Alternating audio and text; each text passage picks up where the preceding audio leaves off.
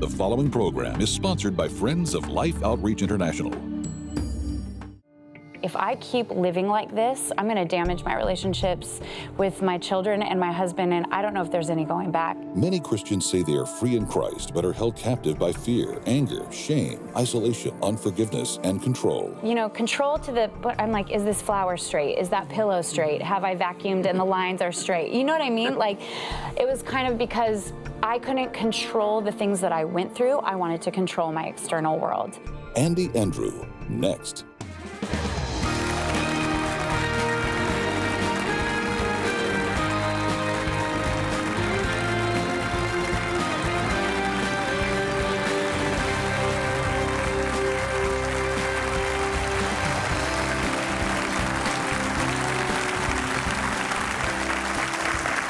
Oh, boy. I just, listen, I want to tell you this. I'm James, this is Betty. Welcome to Life Today. You don't have any idea how special I believe the people who watch this program are. And I don't know if you watch it, maybe it's your first time, so what am I in for? Well, you're in for quite a ride. Because if you're carried by whatever influence or spirit is carrying the viewers, you're going to be carried into somebody's life in a way that is nothing short of miraculous. In other words, you're going to actually become not a discussion of love, but a demonstration of it. I mean, if you've ever just said, I'd really like to be loved. How about, I'd like to be love's expression? And I think that if you watch, you will be. Our guest today is from New York City, which is not where people from Texas go to have a ministry. but she is called there, and her husband, Liberty Church. And here's the title of a book. But listen to Christine Caine. By the way, now Jack Graham, Prestonwood Church, you'll have to forgive me. A Baptist preacher, I understand. He called me one day, he said, James, don't tell anybody I told you, but Christine Caine's the best preacher I ever heard. And there she is from Hillsong, and I straight, boy, can she lay it out? But she's a blessing. This is what Christine says: break free from the lies that hinder you and step into your God-given destiny. See, she does many things with the author of this book, Andi Andrew. Now, we've had Andi Andrews many times. This is Andi Andrew. She is free, learning the truth about the lies that hold you captive. Would you welcome Andi Andrew to Life Today? Well, welcome down here to Texas. Thank you. Good to be here. And how is New York City? New York is amazing, but my daughter and I were very amazed by how much space there is between the houses here. She was excited to see the land and how much space there was in between the houses. But New York is amazing. Well, yeah. You're called there, no question about it. Yeah. I want you to tell us, our viewers, about the amazing journey. Some would say heartbreaking in some ways, maybe shocking, stunning, hard to fathom.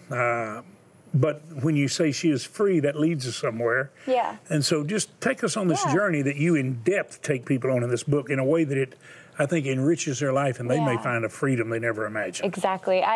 Well, for me, the title She Is Free, it came out because I gave my life to Jesus at 19, and I fell madly in love. But then fast forward, and I get married, have 3 kids under the age of 3. I mean, it was fast, you know, had 3 kids, and it was one of those seasons. I don't know if you've ever heard the saying, you know, when you get married, you realize how selfish you are, and then when you have children, you realize how angry you are. And so I realized I was quite an angry person, and there was a lot of things that I had been protecting myself with, and in a way, faking it in my Christianity. And I would read the scripture, and it came alive to me in some ways, but then there was this disconnect where I wasn't walking in freedom. There was a lot of bondage that I was walking in. I was controlling my world and protecting myself with anger, with manipulation, with, I walked in a shroud of shame, control. I would isolate myself from others, even though I'd be in crowds.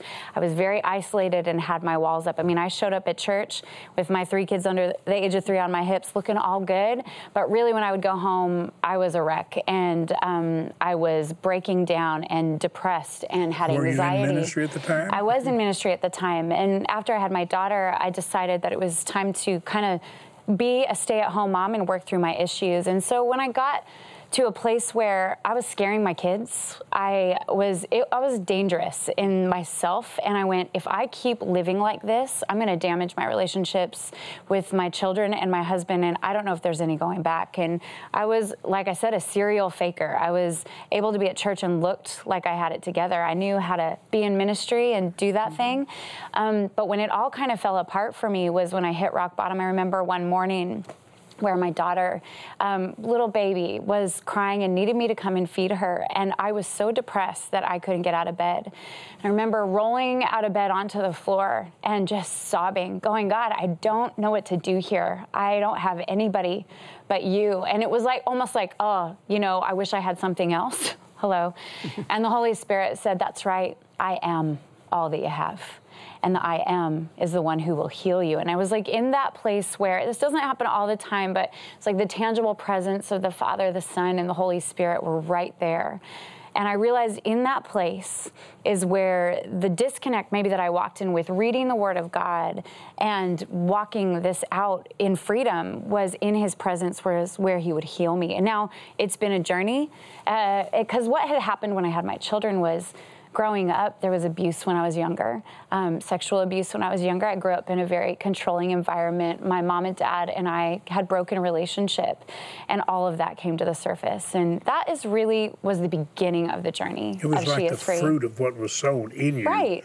Damaging suddenly the ugly aspect began to come out. Yeah. And you may not have immediately connected them. Okay, well, so what happens now? You've got this situation, this girl, now you suddenly you're alluding to the past. Yeah. So what did you conclude, or what did you determine when you went back and saw what had happened? So I guess that moment for me was more like the catalyst of, okay, I can do this. I can actually walk in freedom, but it's going to be something that I have to begin to walk out. I think I had many moments, but the subtitle, learning the truth about the lies that hold you captive. I don't know why I hadn't put this together, but it was almost like I realized that as I was growing up, whether that was when I was abused or when I had broken relationship with my mom and we were codependent in strange ways, that I believed lies that grew into something that became my reality. I like to liken it to maybe a pair of glasses. We all view the world through our circumstances, right? I mean, our upbringing, different things that we've experienced, and mine were scratched and marred, and I had a view of the world that needed to be healed. And so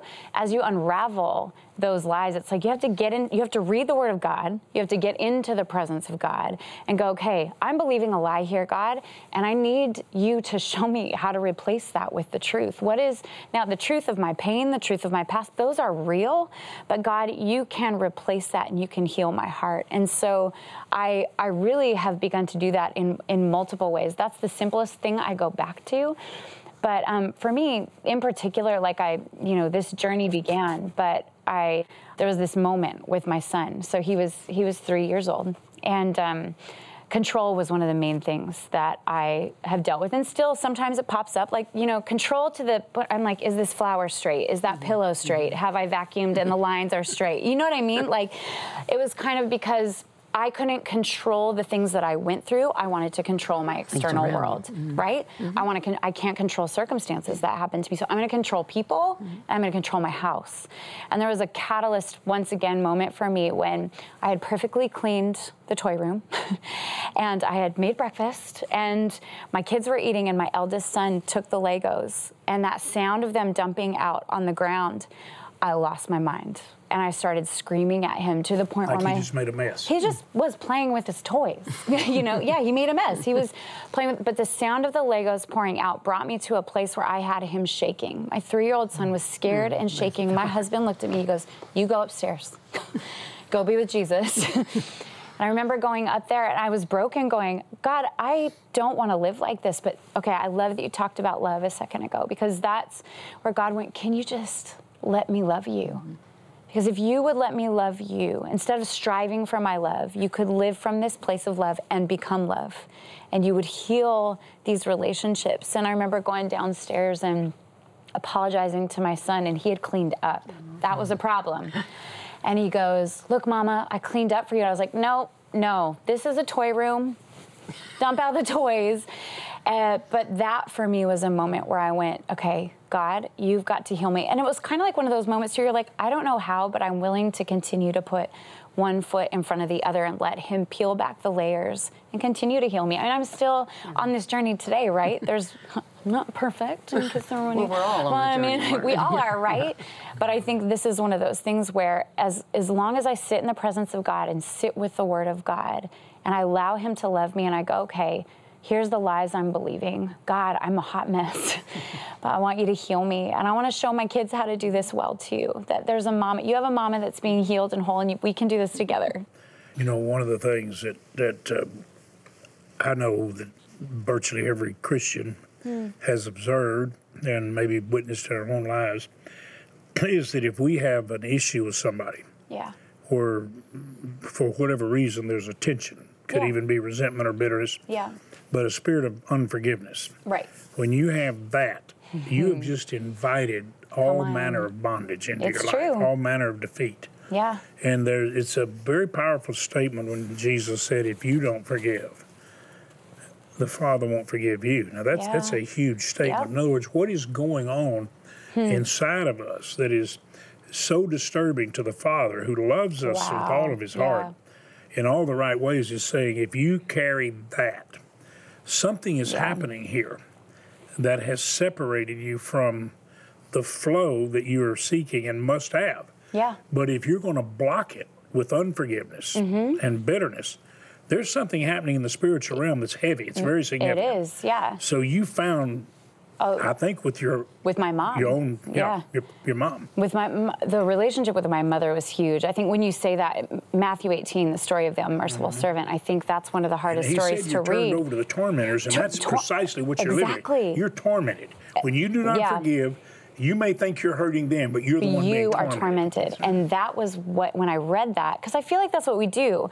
The story of the unmerciful servant is we go to church, we ask for forgiveness, we walk out the doors, and we're like, I'm going to choke you. I'm taking you out. I'm not forgiving you today. And then we wonder why we're in prison, why we feel tormented. So with my mom, that was very significant. You know, for me, when I got saved at 19, it was like all rainbows and unicorns. I mean, I was like, oh my gosh, like I didn't know that life could be this amazing, that I could be so loved.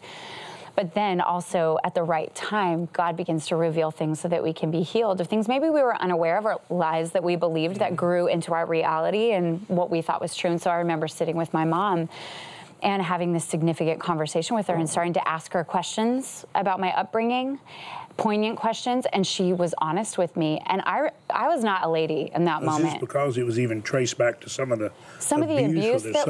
Some of it was the abuse and the bondage that actually our whole family was in. And, you know, I really do believe everyone is doing the best they can with what they have. But then when they start to realize, when we all grow up and go, hey, that's not working for me anymore.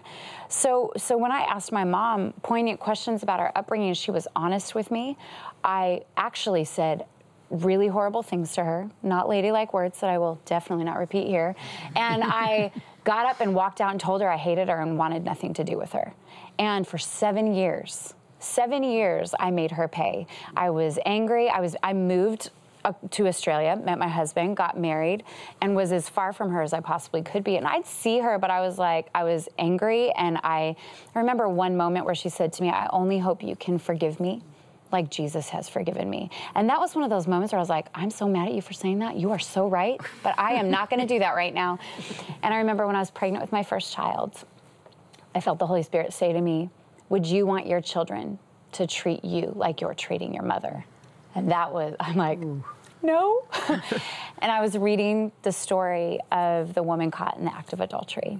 And I know, you can put the pieces together of the things we walked through as a family, and my mom's fine with me to share. But as I read that story, I remember I was massive and pregnant, and I fell to the ground weeping because I saw my mother as forgiven.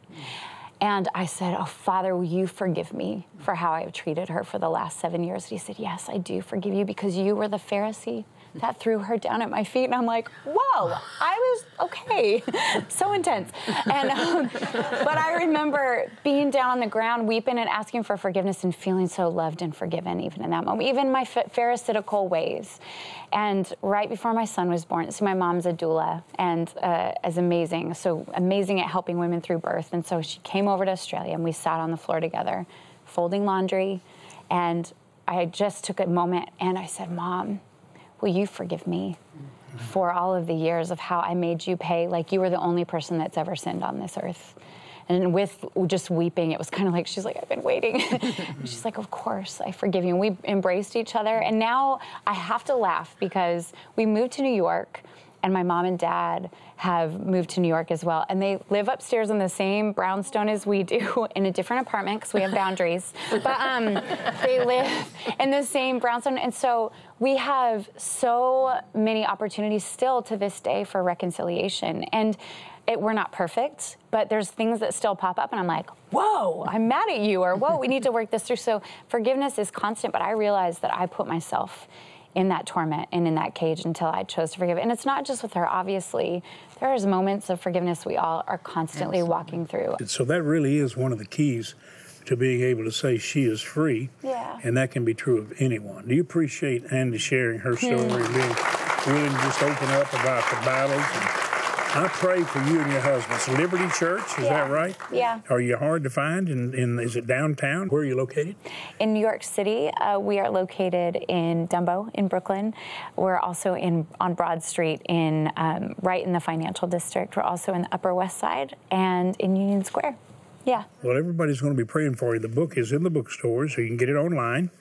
And, we are right now trying to set people free from far worse than molestation. We're trying to set little girls and children free from being taken in bondage and captive and sold in literally sexual trafficking, and it's a horrible thing. But we are able to put God's arms of love around them because the people who watch like you, if you'd like to have Andi's book, we'd be more than happy to send it to you. Betty, we're going to look in, and sometimes, here's the deal. This is so real. And by the way, you're going to see Sheila Walsh, which she has just become such a missionary. She's always had a mission heart to the world, whether she was Women of Faith or whether she was co-hosting the 700 Club or whether she's singing with Billy Graham in his crusades. But where she is now, working with us and putting arms of love around a desperate world, you'll see how moved she is. And I want you to stay with this story, and then I want you to watch the opportunity to open love's door and let love flow freely. Watch.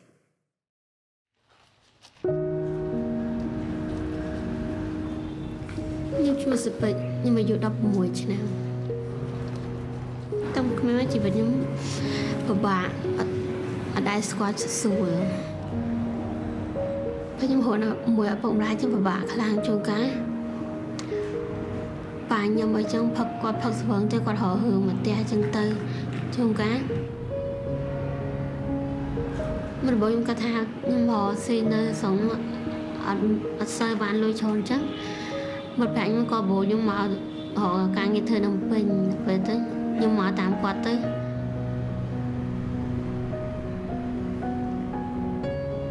ខ្ញុំពេកខ្ញុំអាយុ10ឆ្នាំ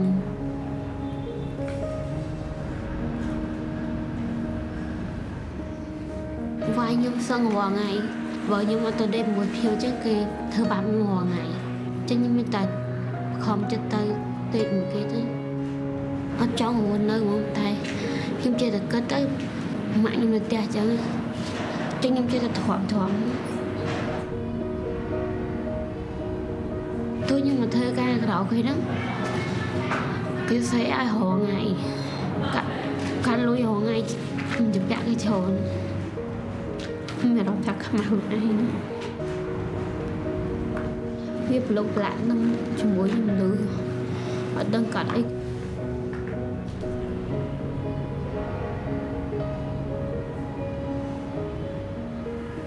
She did not choose this life. We have to be a voice for those who have no voice. Jesus didn't just die for those of us who live in America. He died for girls who don't even know there is a God who loves them. And it's our joy and our responsibility to say, you know what? We're going to reach out our arms across the world and let girls like this beautiful girl here know you are loved, you are seen, and you have brothers and sisters around the world who are going to be part of changing your destiny.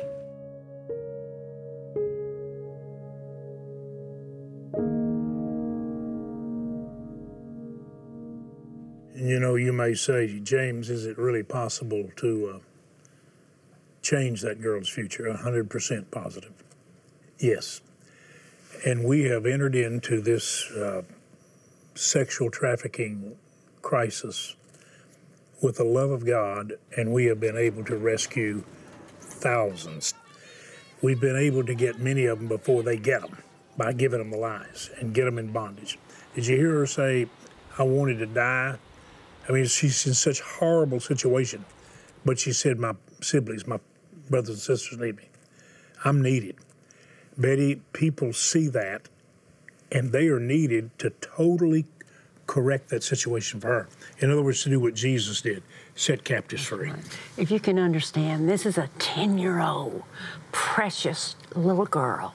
She hasn't had an opportunity to play with her friends, to giggle with them, and to run around and have fun with them. She has taken on the burden of her whole family, all her siblings, because they have to have something to eat.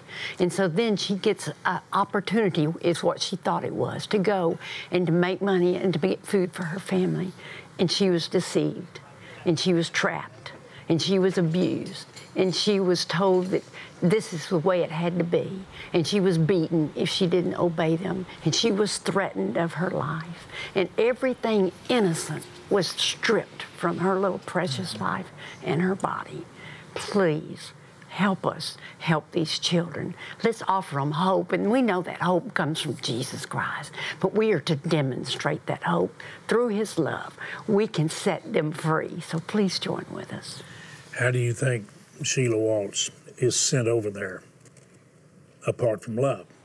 She's sent by love, sent by people who watch Life Today. And she's sent to missionaries who left their comfort and planted themselves in the midst of all that suffering, full of love. And we will rescue them and take care of it. It takes, think about this, $128 is the average to reach, rescue, and begin to restore one person for a year. So we have targeted this year to reach out and rescue 2,500. But our viewers contacted us before we started asking you this time. They're going to match over $300,000 of what you give, meaning what you give today will be doubled. That's amazing to me. $128 rescues one, now it's two. Some say, I can't even give 128. Well, 64 is now doubled, you got another. And Betty knows, I always try to get people to reach beyond what seems to be the simple and say, God, help me do what might seem impossible. If you could help us rescue 10 and make a gift of $1,280, we got 10. No, now we got 20. Because love is doubling that. So would you do it? Go online, please, or dial the phone number that's there as a prayer line, and let it be a lifeline. Take your bank card or write a check, make it to Life, but call us and tell us you're putting it in the mail. But use your bank card like a check and say, here's the gift God's leading me to make today. I pray you're already moving right now to get that card or that check, because it really is important to do it now. There's so many things to distract. Don't be distracted from what that girl is crying out for. Freedom. Jesus offers that because of love expressed by us. Would you do it now? Thank you. We have some gifts to send you that will bless you, I promise you. But you're giving an incredible gift. You're giving them a chance at freedom and a future. Behind the bright lights, there is a darkness where a world of violence and sexual abuse runs rampant, scarring the souls of millions of young children. With their bodies broken and hopes crushed, these children are trapped in a never-ending nightmare. With your help, Mission Rescue Life can shine the light of God's love in this dark world to reach, rescue, and restore children and young people to the beauty God designed for them to enjoy. With a generous opportunity of a $320,000 matching gift, your gift of $128 to help rescue a child will be matched to help 2 children. Your $64 gift will be matched to help rescue 1 child from the horrors of human trafficking. And a $32 rescue gift will be doubled to $64. With your gift of any amount today, we'll send you the Names of God prayer journal. From Adonai to Yahweh, this journal is filled with beautiful photographs to help you reflect on 31 different names of God found throughout Scripture. With your gift of $128 or more, you'll receive the Names of God Bible. This special edition NIV large print Bible is engraved with the many names of God, a beautiful reminder that the God we serve is infinitely good. Finally, please consider a gift of $1,280, which will now help rescue 20 children, and you may request a beautiful Bridge of Faith framed canvas print by Thomas Kincaid. Please call, write, or make your gift online. What I've seen here is the abject poverty that people are living in. And so many young girls are forced into prostitution. They're trafficked because they're desperate. There's no money in the family. So often the father is a drunk, there is debt, and the only job they can get is at the mercy of a sex trafficker. Will you go to your phone? Will you go online? Will you call that number? Will you make the best gift possible so that we can reach, we can rescue, we can restore? Would you do it now? Well, from the bottom of our heart, Betty and I want to express appreciation on behalf of everyone you put arms of love around and all the mission and relief workers you're supporting. If you'd like to have Andi's book on She Is Free, Learning the Truth About the Lies That Hold You Captive, we'll be glad to send it to you. Just ask for it.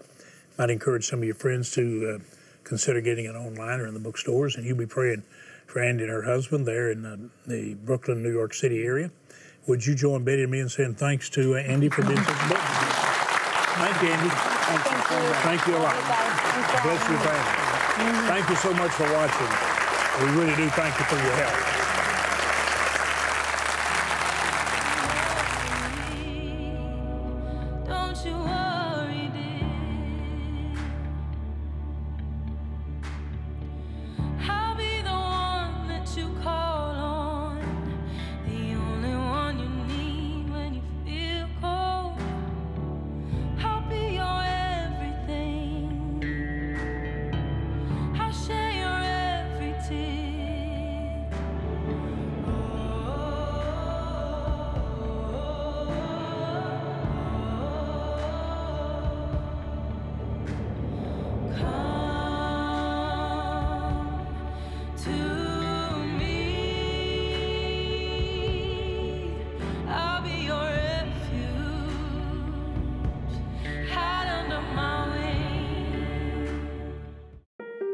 Are you concerned about your family being ill-equipped to manage resources when you pass away? Do you want to leave a legacy gift that impacts the lives of others?